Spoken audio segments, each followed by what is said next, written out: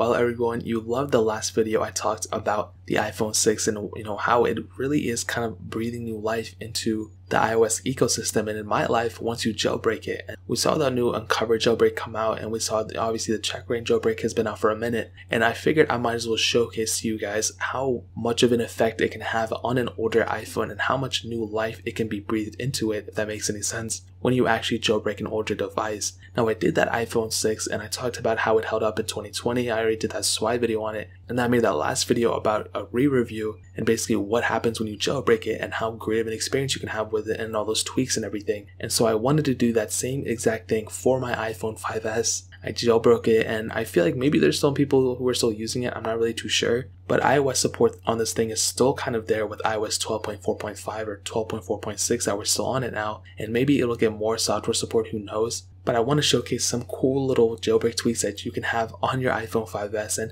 this isn't even the end all be all. Like, the ones that I'm going to show you here are probably just the tip of the iceberg. There are tweaks for literally everything, and you can modify so much within your phone, but these are the ones that I kind of found that I've kind of been using that I think are most practical for a phone like this. And some of these can be ported over, and all of these can be ported over to a bunch of different phones as well. If you have an iPhone 6, you can do it as well on those. Now, I will leave all these tweak lists in the description below.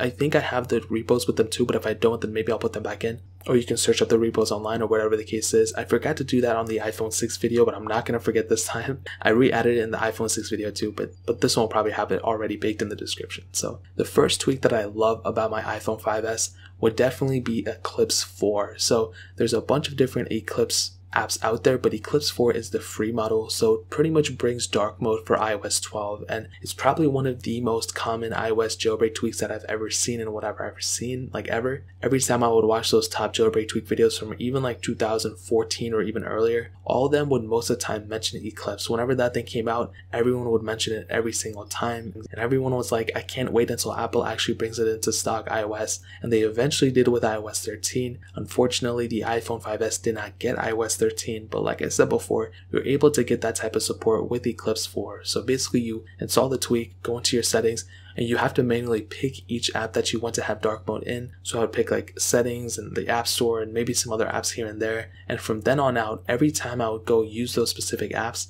those would actually be in dark mode, which was really nice. Now, there is a paid version of Eclipse, which I think is like Eclipse 12 or something like that, which for a lot of people, I think it's, a really good solution. You should definitely do that. It's system-wide dark mode, which is really nice, but it is like $1.50, and I just didn't feel like paying for it today because I'm poor. So Eclipse 4 is the free option by those same developers, so it's a little bit more manual, but that is one of my favorite tweaks of the iPhone 5S for sure. And the next one is one that I already mentioned before, and I do like this one a lot. This one is Modern Dock. And what this allows you to do is get that new dock that's basically on the iPhone 10 and the newer series, the iPhone 11s and all those, and get that for a phone like the iPhone 5S. And it just makes this phone look that much better. It doesn't really bring any functionality or any features or anything, but it just brings that capability of you seeing your phone and making it feel like a little bit of a newer device, which is really nice. And if you have an iPhone 5S, I would kind of recommend it just because it breathes new life into your older device like that. So that one is Modern Dock. It doesn't bring any functionality, but it just looks a little bit better. Now, the third one is also the one that I mentioned in my iPhone 6 video, and this one is called No Slow Animations. And for an older phone, this is a must-have. This is a crazy cool feature, and basically what it allows you to do is once you have it enabled, all the animations within your phone just speed up by like twice the amount. So it kind of makes it feel like you have a newer device when you really don't. And I'll give you an example. Really, anytime I would open up the settings or I would go into anything, swipe through the pages and stuff, it just made this phone feel like almost like an iPhone SE, if I'm being honest. So if I would swipe through the pages, it was almost instantaneous.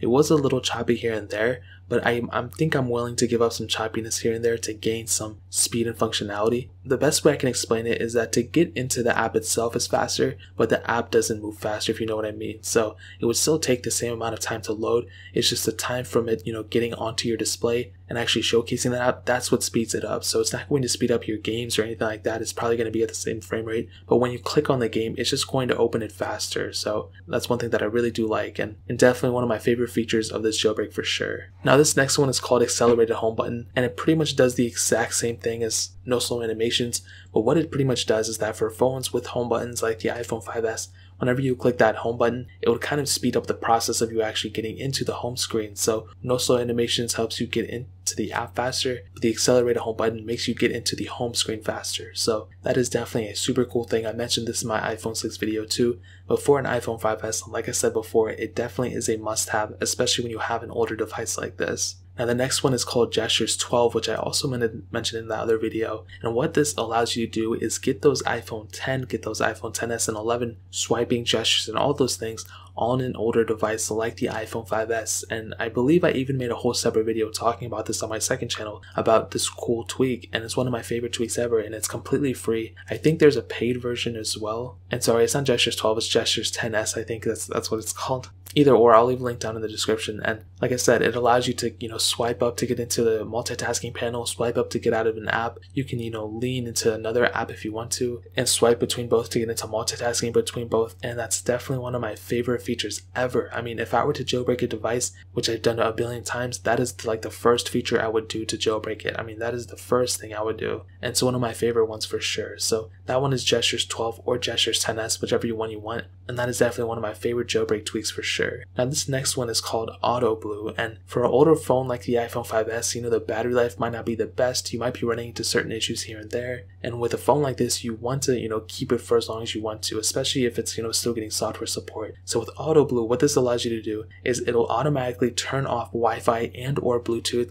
if it notices that you're not using it for, a certain amount of time. So if you're not using it for, I think it's like an hour, I honestly don't even remember. But if it senses that, you're on a car trip for a long period of time or whatever the case is, it'll show you that, it'll automatically turn off the Wi-Fi and Bluetooth if it senses that you haven't been using it for a long time, thus prolonging battery life, which is really nice. And for a phone like an iPhone 5S, it's not the newest phone anymore. It has a lot of faults in its stars, you know what I mean? So I think in terms of the battery life, that one actually helps it out a lot. So that one is Auto Blue, and it's completely free, and that's something that I really do like.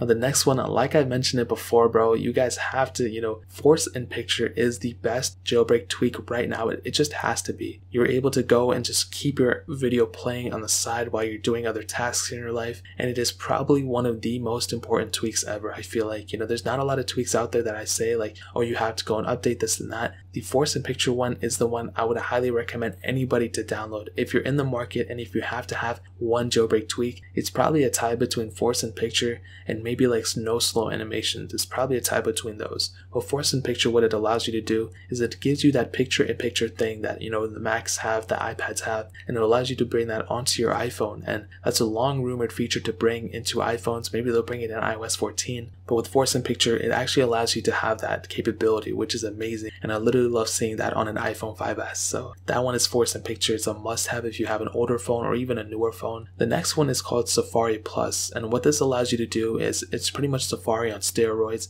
It allows you to download videos, allows you to do so many different things. And with iOS 13, it actually brought a lot of capability within the Files app, which you don't necessarily have on iOS 12. But with Safari Plus, if you're downloading certain files or if you're doing anything, a combination of Safari Plus and Files that can really do you a great favor if you're trying to store a bunch of things on your phone. So that one is Safari Plus, and I would recommend you to even download it and just kind of see it for yourself and see the capability behind it. So the next one is called Camera Mode 10, and what this allows you to do is basically it enables portrait mode on older iPhones. And at first I was like, well, can it actually work? Will it actually work? And I've done a video about this like a couple months ago, and it works, and it's really surprising how it does. So basically you install the tweak, and it's more or less the same exact portrait mode that you have on an iPhone 8 or whatever the case is. You're able to just go and use it with that depth effect. Now, it's not going to be 100% perfect. It's not going to be like exactly what you expect, but for the most part, it gets the job done. And if you're in a pinch, Camera Mode 10 can definitely do you, wonders if you really wanted to.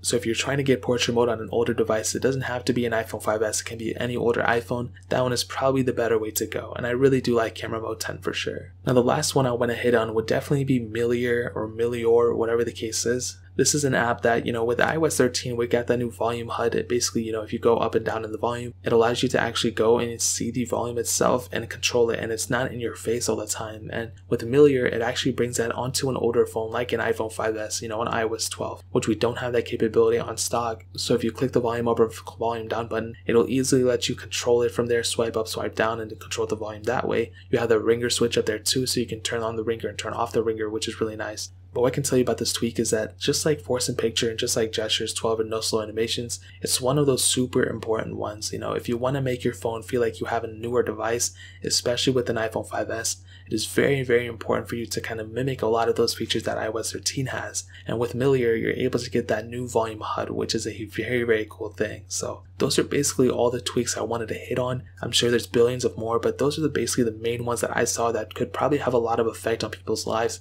especially if you own an iPhone 5s like I did. If you have any questions or anything like that, let me know in the comment section below. Also, let me know some of your favorite jailbreak tweaks so I can put them in the next video. Maybe I'll do the same type of video for another phone, who knows. But definitely hit that like button if you guys enjoyed this video, but definitely hit that subscribe button. Every single subscriber that we get really does count, so it means so much if you guys could hit that. Also check out the other links down in the description as well. My Twitter, my Instagram, my second channel, all those links are linked down below. I'd really appreciate if you guys would check it out. More importantly than everything else, I love every single one of you guys. Hopefully I'll catch you guys in the next video. Peace out till then.